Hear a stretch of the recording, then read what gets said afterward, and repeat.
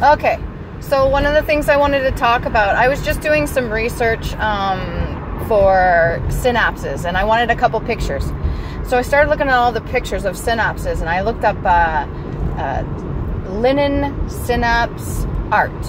You know, I had a couple different things I wanted to touch on. And synapses actually look like some of those mushrooms.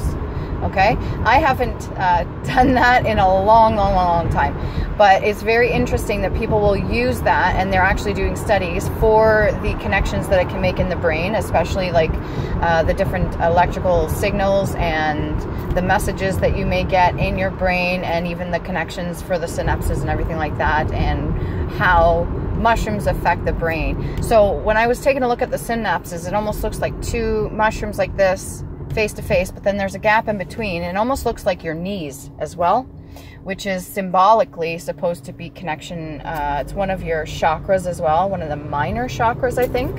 And your kneecaps together,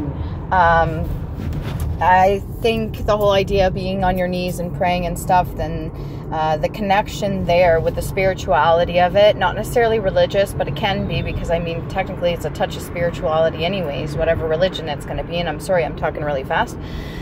I'm just trying to get this all in my head. Okay, so yeah, the synapses of the brain look a lot like the mushrooms and stuff like that. And it's funny that people use that as an experience to tap into certain things, especially in the astral realm or the spiritual realm, or whatever it is that you want to call it, what it goes by.